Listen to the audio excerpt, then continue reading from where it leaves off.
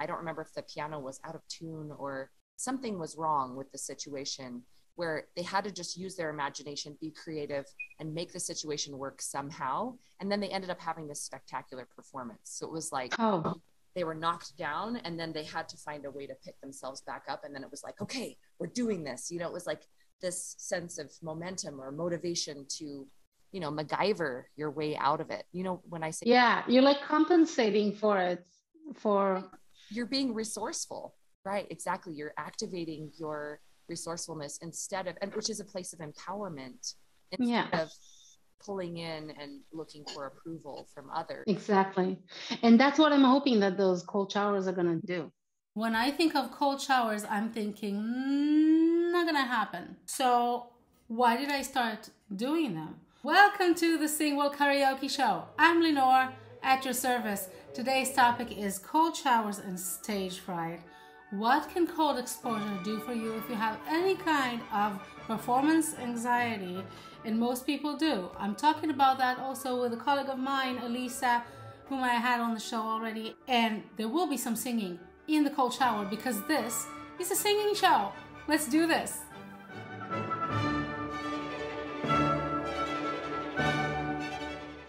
Hi, I'm Lenore. I'm a singer and a voice teacher. I want to talk to you about what cold exposure did for me with regards to the way I act on the stage and the way I control my body on stage. Now, if you know a little bit about my background, I started my singing journey with an extreme stage fright. Very, very bad case of anxiety, of the thought of people hearing me, no matter who, where, or when. With the years, I learned how to cope with it and had a lot of trial and error that led me to some conclusions and some tips and tricks that I gave myself and learned along the way from multiple sources. I learned also what stage fright really is. And all it is actually fight or flight response. So if you have some sort of stage fright, you get nervous before you perform. It can be on the same day. It can be days in advance or weeks in advance. It can be just the thought of performing just gets you into shutdown. It can be right when you walk on stage. That's when it hits you. If you experience any of those things, there is not much advice about it. I'll correct myself. There is a lot of advice about it, but not much advice tailored to singers, and not much advice that I found is realistic, gradual, and practical enough. And that's part of why it took me so long to get over my stage fright. I would say it took me about a decade before I started enjoying my performances a little bit. And in the beginning, it was just complete and utter terror. So how does that connect us to cold showers? Good question. Because I heard about cold showers a long time ago, and the immediate response I had to that is, nope, not for me. That sounds like torture. So I was not even going to go there. And you hear about all the benefits that you get from cold exposure. It closes your pores and it gives you good skin and it gives you a boost to your immune system, that gives you energy and motivation and whatever. All fine and good. When I think of cold showers, I'm thinking, not gonna happen. So why did I start doing them? Well, somehow it popped up in my feed and there was this guy that I knew and I wanted to see what his experience was with cold showers, and he used the words fight or flight. And that's when I had this light bulb moment. When you're exposed to the cold, as in you go into the ice tub or the cold shower and you're hit by cold water, you get fight or flight response. And this is exactly the response that you have when you're about to expose yourself to the opinion of the public, as in go on stage and display your voice. It could also, by the way, be an instrument or dancing or acting or public speaking. It doesn't matter if you're exposed to judgment of the public, this is fight or flight. And so I thought, if under the cold shower I will have fight or flight, and that's supposed to teach me how to deal with that, when I crack the code on how to deal with that kind of fight or flight, I might be able to transfer it to the stage. By now, and I started in June 2022, we are now in November 2022, so 5 months ago, I started with cold showers. By now, I can say I was right. There's a lot we can learn about how to calm the body and how to train your mindset and your body behavior in the cold exposure. With the help of the cold exposure, you can have multiple opportunities to work through that and just get used to it and practice. And one of the things that I learned that I should preach to my students and to myself when it comes to stage fright is that you have to practice that on stage. You cannot train yourself at home to get over stage fright because you are not in fight or flight. You have to be in that situation. And cold showers give you this amazing opportunity to do this daily if you wanted to. Yes, this is working. Let's learn about cold exposure and stage fright. To start with, I want to go to the call I had with Alisa. Alisa was on my show a couple of episodes back when we were talking about the singer's why, episode number 4 of the show called Healthy Why, Healthy Vocals. And after that, we kept on talking and we talked about the cold showers, and I was just starting back then. I already had some stuff to share, and let's just listen to the call.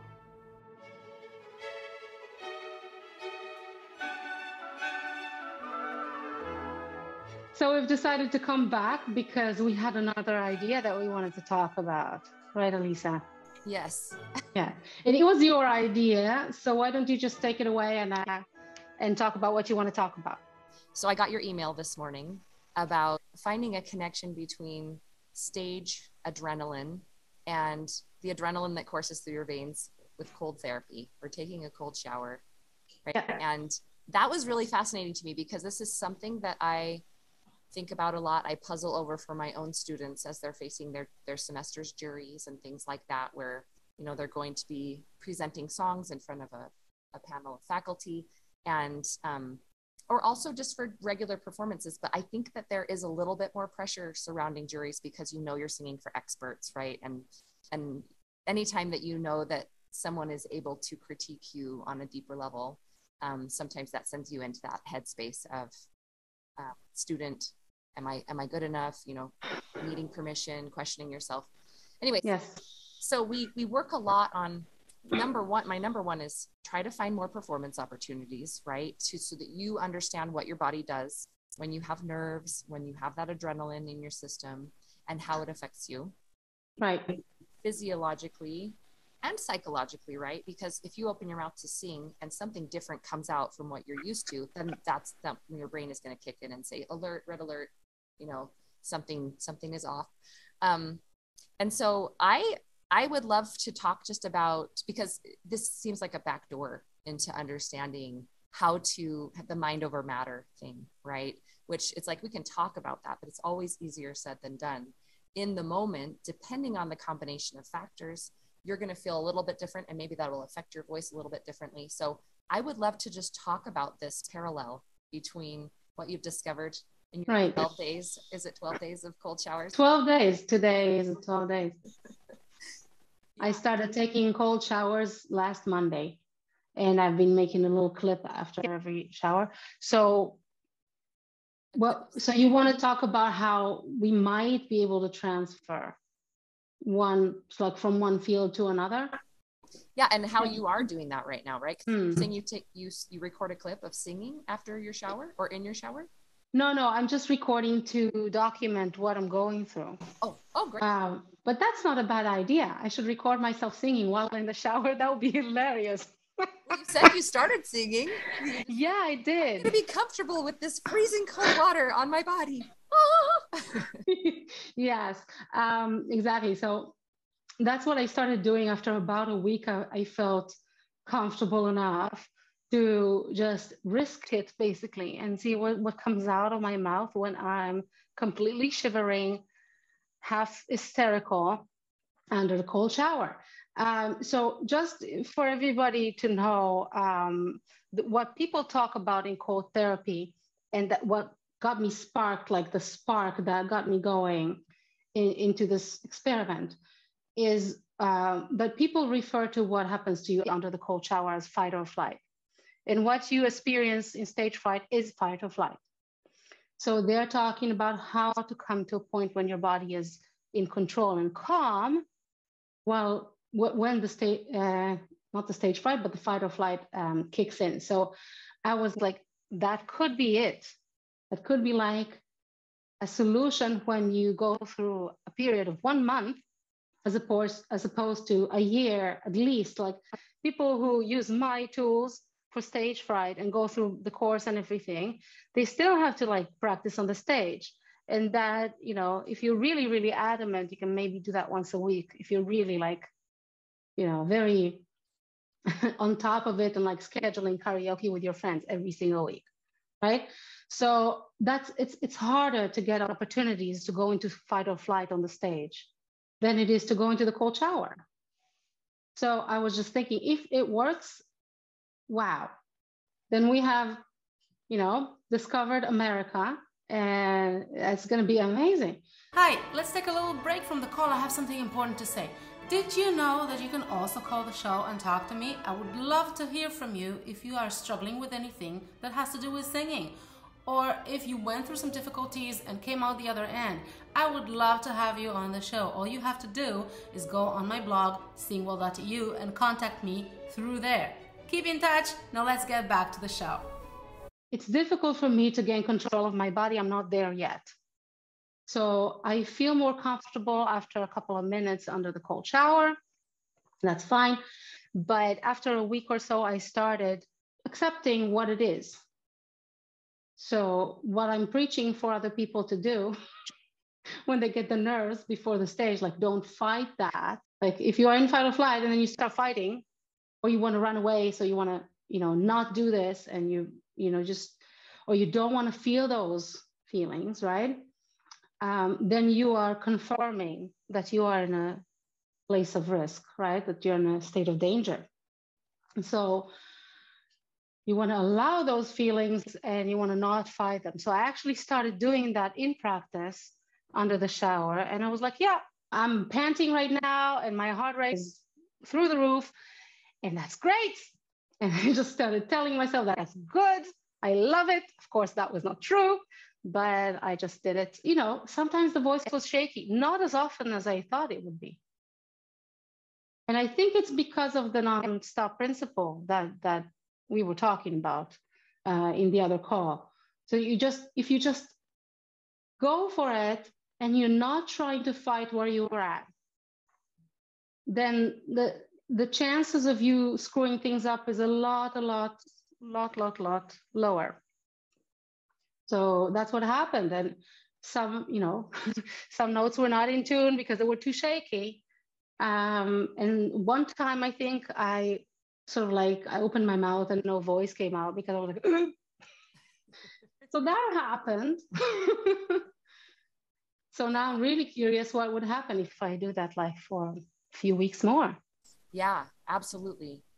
It's like you place yourself, because a lot of our duress is psychological and it's imagined, but you're actually placing yourself into physical duress.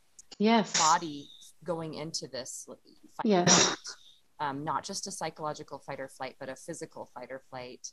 And then dealing with that. It reminds me of, I should look this up so you can link to it, but I saw a TED Talk once that was really interesting about sort of when you are placed in a situation that's not ideal, you actually can level up your performance. And it was, I can't remember, I think it was a pianist who came, and I don't remember if the piano was out of tune or something was wrong with the situation, where they had to just use their imagination, be creative, and make the situation work somehow. And then they ended up having this spectacular performance. So it was like, they were knocked down and then they had to find a way to pick themselves back up. And then it was like, okay, we're doing this. You know, it was like this sense of momentum or motivation to, you know, MacGyver your way out of it. You know, when I say, yeah, you're like compensating for it, for you're being resourceful, right? Exactly. You're activating your resourcefulness instead of, and which is a place of empowerment instead yeah, of pulling in and looking for approval from others. exactly.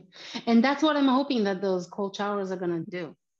So I'm not hoping, like, I'm not expecting necessarily to be in complete control and not having heart race going up or heavy breathing or anything like that, or stop shaking. I suspect that it will reduce in time, but I don't expect it to go away. But it's like when you see Wim Hof doing it, he's completely calm, but what he's testifying is like, I feel alive. So he does feel it, but it translates in his body to a very positive thing. Yeah. It's not anything that he's not in control of, but it is something that it happens to him, and it is something different. Yeah.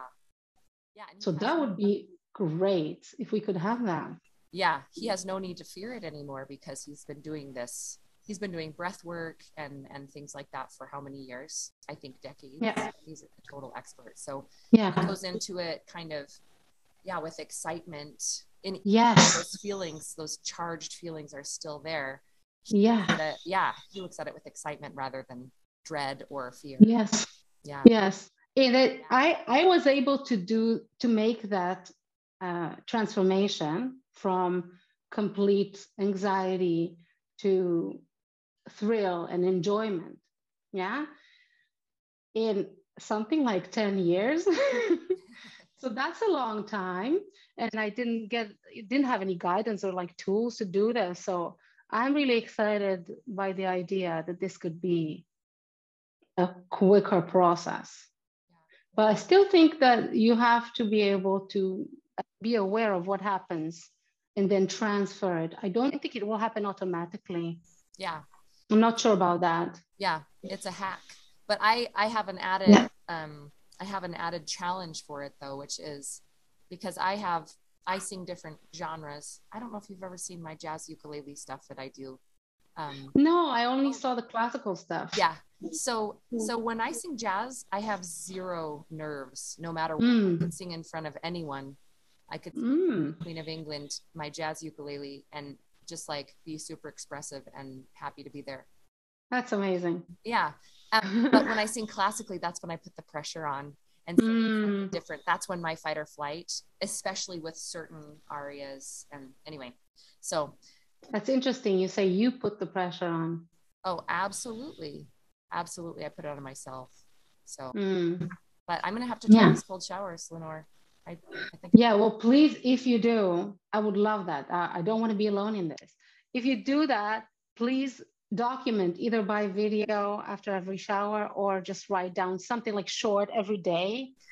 So we will have like a testimony, because my hope is to have like a couple of dozen testimonies of how these things works. Okay, good. So smart. We can start like talking about it. And well, yeah, it's not really a scientific example, but like the bigger the better. But it's something, I think if a couple of dozen people are able to use that for their stage fright, then that's something. Yeah. That people can start talking about.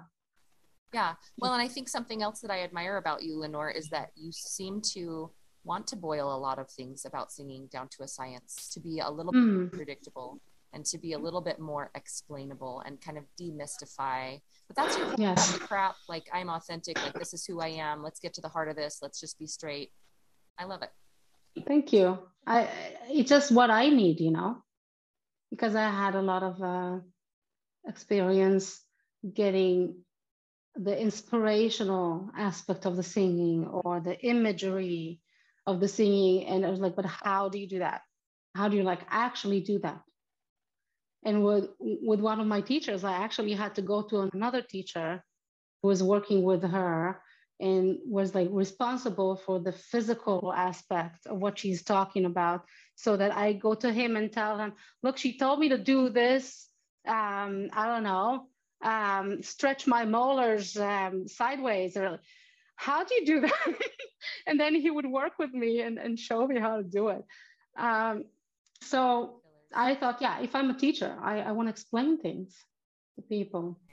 Yeah. There's such a vast field of elements that factor into singing, such a vast field. And that's why I love things like your performance exercises that just sort of narrow it down to something simple. Because yeah, I think it can. You have to do it eventually, right? Yeah. Yes. Wow, it's totally a minefield. Okay. Well, thank you for talking to me about this. That was exciting. Yeah. Thank you. So keep me posted about how this cold showers go. I will. I'll do. Yeah, and do it carefully. Yeah, don't go into it too quickly. You have to do it gradually and stuff. Like I'll send you some links if you need to. Yes, that would be great. I would love links. Okay. Thank you so much, Alisa. You're welcome. Yeah. Bye. Bye.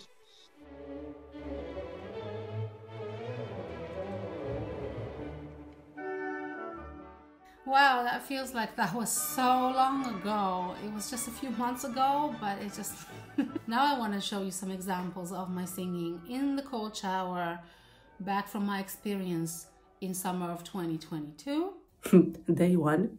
My jaw is shaking. Focus on exhaling, and I survived it. Yeah, I'm shivering, so just curious what's gonna become of that. Day 9. Not getting easier. I'm completely out of control. I'm out of control. I went all in. I was cold.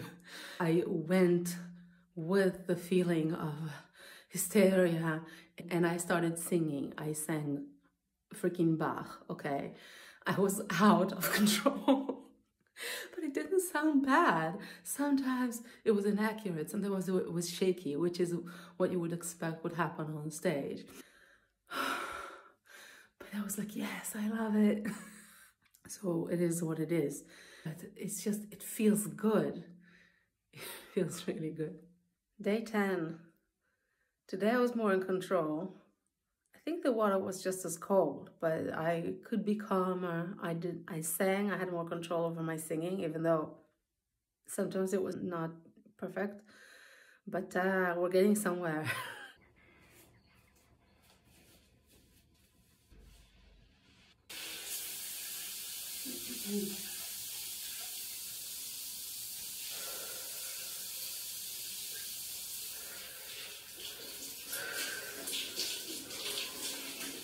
I love it. It's great.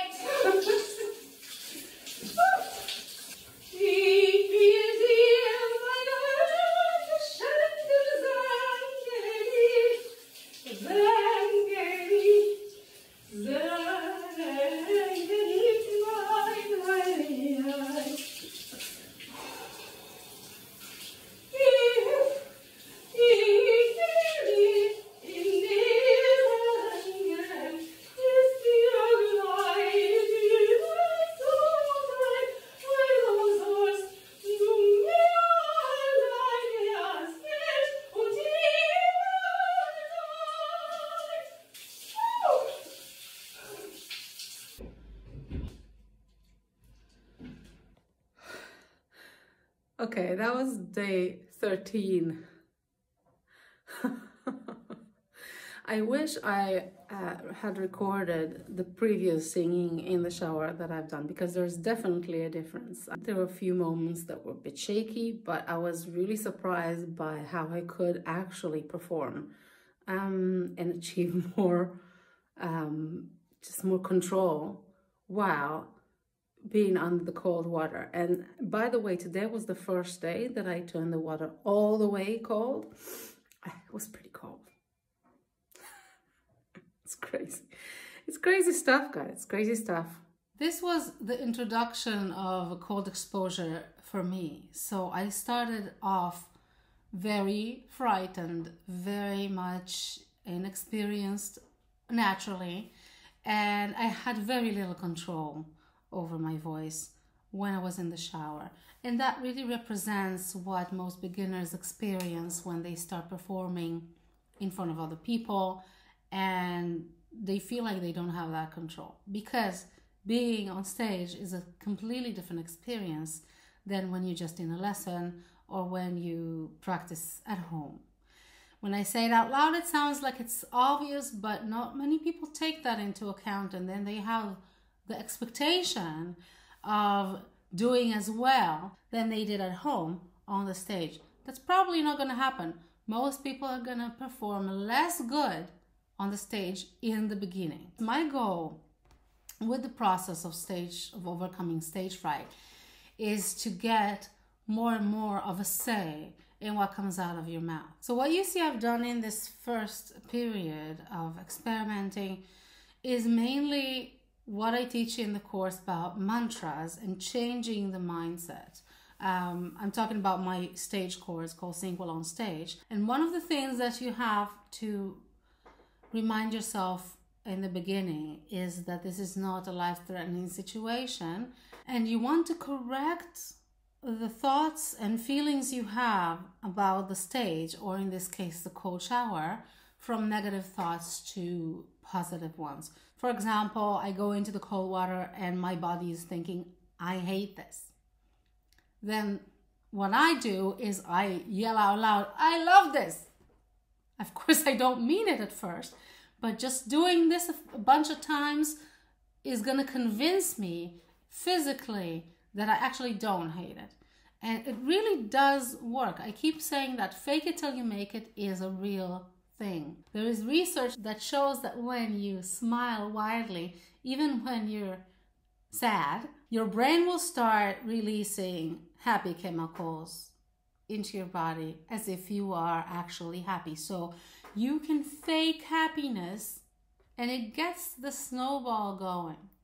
And that's what I had to do in the beginning. Now I want to move on to the winter experience. Already last month, I realized that my showers are getting significantly colder. I had to challenge myself all over again. And it was only then when I discovered a very important key in my dealing with cold exposure, and that's the deep breathing. I probably should have mentioned this before, but cold exposure is mainly taught nowadays by the Dutchman Wim Hof, also known as the Iceman. I'm a big fan. He is a badass. And he's really doing all kinds of research about what kind of things the body can endure with the training of cold exposure. And the main aspect that he's talking about is changing the mindset. He teaches what is called deep breathing. So just getting a ton of oxygen into the body and then exhaling and staying, he calls that retention, staying without breath for a minute and a half. Did not work so smoothly for me under the shower. But I don't even think that's the point. Because from the very first time that I tried the deep breathing, I realized that the retention stage, after you exhale and you stop your breath, is giving me this level of calmness and this level of serenity that I was looking for when I'm on stage to replace the panic. Yeah, all we want when we go on stage is to not be panicked and to have some control. And that was calm. So I knew there was something there. And once I started doing that, it changed the game completely. I started dealing with the cold a lot better. So you will see that in the videos. Winter challenge day 1. I'm starting a new challenge because this is something else. I sang a bit, my voice cut off a few times. Let's see how that progresses. Day 2, doing the summer edition helped the mental aspect. I practiced that already. My body was still freaking out, but a lot less than it would have had it been my first time. So.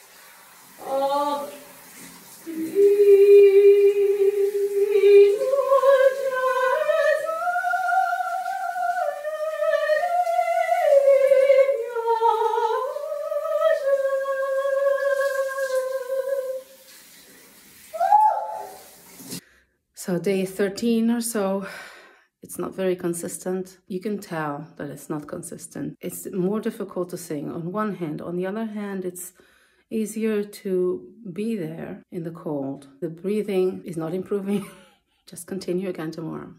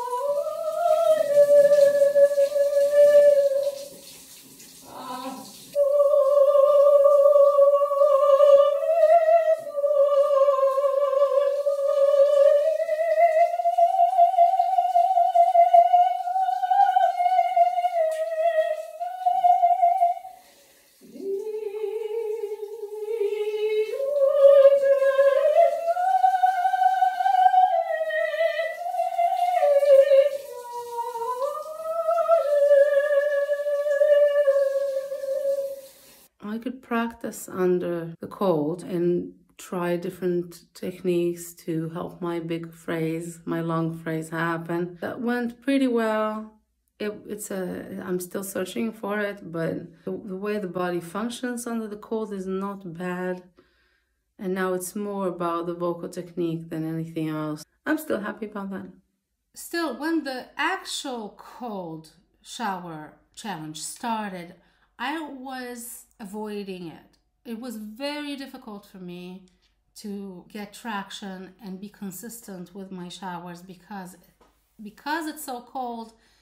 It felt, again, like what I thought it would feel like torture. Like, oh no, I'm gonna get attacked. It does feel, in the first seconds, it feels like an attack. So you get the fight or flight response, which is the whole point, right? But of course, I didn't want to do it. So I have to be honest about that. The motivation to doing this is tricky. You need to remember what the feeling is like after the shower and to understand what benefits you get from consistency. To be able to get yourself into the shower, at least in my case, it was hard in the beginning to do. And I did learn something that helped me with that. I'm going to share that with you. And that is sort of a wisdom that can also help in general with motivation when it comes to practicing singing or when it comes to just doing work to promote yourself as a business if you're a singer. All kinds of things that we need drive for, and then we find ourselves sometimes in this battle, this inner battle of being really afraid of what's going to happen or what's not going to happen, being afraid of failure, being afraid of success. That clashes with our motivation to do anything. I know I'm not alone in this because I get students like that all the time. And they don't practice, really disappointed with themselves. And they know it's not going to get them what they want. And they know they're wasting money on expensive voice lessons without getting all the benefits of it. But still, there is something blocking us. And I have some thoughts about us, and I've found some tricks to deal with that. But first, I want to show you the results that actually happened this morning. My final, it's not my final product at all, but I arrived somewhere and I'm happy with it. I want to share that with you, and I want to talk to you about how I got there, and then we can wrap it up for today.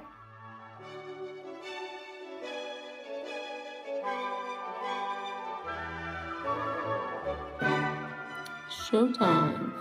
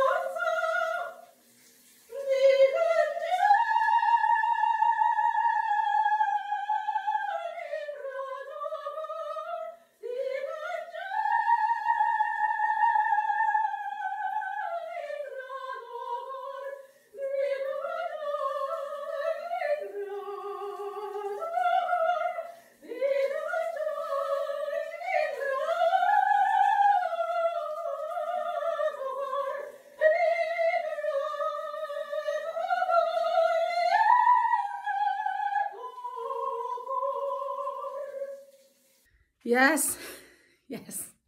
We're on our way to crack the code on stage fright. And the code was on me, and I was just peaceful.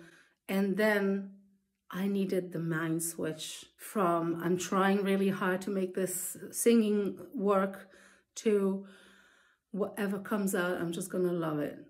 And I'm just gonna enjoy every bit of it. And boy, did that work well. I'm so happy. I almost didn't shower today. I went into the shower almost to spite myself, like you deserve a punishment or something like that. And I ended up just having the time of my life. As you can see, I'm very satisfied. And I'm not very often satisfied with my own singing. Yeah, artists are very harsh critics of themselves. I'm no different. And to be able to say I did this well, it takes a lot. So here are my secrets. You already have seen the process that I was in. I was working with the deep breathing. I was working with practicing the technique under the shower. And I was working on the mindset of tricking myself into thinking that I like this. All of that is all well and dandy. But still, there was a part of my mentality, and I talked about it in previous episodes, what I call the student mode, the trying mode, really making all the efforts, swimming uphill. That's what it feels like. It feels like, oh, I'm supposed to be able to do this, but it's not happening, or it's not happening to my liking, or it's taking so long. And that kind of mindset is super frustrating, and it happens to everyone. So when I need to give advice in these situations, I say, okay, we need to put the trying mode, we need to put the student mode on hold, and we need to get a performance mindset. And that was my whole point of making SingWell on Stage, my stage course, was to switch into the performance mindset. So that's what I did. The performance exercises I chose was to repeat to myself how much I love it. Love my voice, love the aria, love the experience. Just I'm really enjoying myself on the internal level.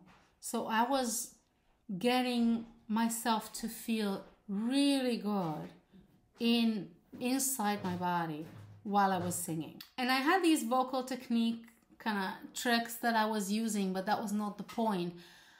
When I was in this state of mind, I was enabling myself to use the technique whenever I wanted, and sometimes I didn't. And that didn't bother me at all because I was not concentrating on that. It was serving me instead of being this kind of test that I should now be able to take. Of course, emotions and expression and the narrative of the song and the context of the song, those came naturally while I was in this healthy state of being. That's because I already did the zoom in work and the fixation work and the perfectionism work before. But I also knew, okay, this is now not helpful anymore. This is just getting in my way. This is frustrating me. This is killing me. I need a break. That was my break. And so my conclusion is, ready for this? Cold exposure will give you a way to get to know your body and its responses and the unlimited opportunities to practice that. In my first chance, I'm going to add that to my course because I think this is going to change everything. Until now, I would say go and do karaoke at first. Go get some friends to sit in your living room and sing to them. Do open mics. That's all good advice, but I mean, if you're super militant, you'll get that happening once a week. Cold shower you can have every day. I think that's brilliant. Use the cold showers or bath to do the work, do some stage fright exercises, do the deep breathing, seriously, do it. And then change the mindset with performance exercises. So my conclusion is, ready for this? There is a way to use the cold showers to get over your stage fright. However, it's not going to be an automatic process. You're not going to just do cold showers and then miraculously get rid of your stage fright when you're on stage. I already know that. I knew that from the beginning because I got some feedback from people who have been using cold showers, but they still had stage fright. So there is something intentional that you need to do there, and that's what it is. You should use the cold showers to train your body to deal with the fight or flight. Do it if you can daily, at least 5 times a week. That's what Wim Hof teaches. If you have off periods, just brush it off and go back on the horse. Don't even waste time worrying about that. Just move on with your life. Practice the stage fright exercises and the mantras and the deep breathing and all the things that can help you with stage fright. And I teach all of that on YouTube and in my course. While you're doing this kind of training, you will have your own insights. You will have your own understandings of how you behave, what kind of responses you have, and how you can accept them. At the end of the day, you will reach a point when you have worked hard enough. And that's when you need to switch modes into professional modes and pretend that you're a pro, use a performance exercise, and just go all out. When you do that, get some real life opportunities to sing in front of other people, and then see how you can intentionally use what you learned under the shower and use that on the stage. It is a process, but I'm telling you, with the cold showers, the process is going to be much faster, and there's a lot more euphoric moments that you can get when you do that. I invite you to join me on this. I'm still doing this. I'm still figuring all kinds of stuff out. I'm still crafting this method, and I'm hoping eventually this will be a method. How to use cold showers to get over stage fright. We already have some answers, so let's put them into research. As many of us as possible, just write to me, tell me, hey, I'm dealing with stage fright. I want to take this on. We will conquer this together. That was it for today. Thank you so much for watching. Please enjoy your singing, keep in touch, and I'll see you in the next one. Bye.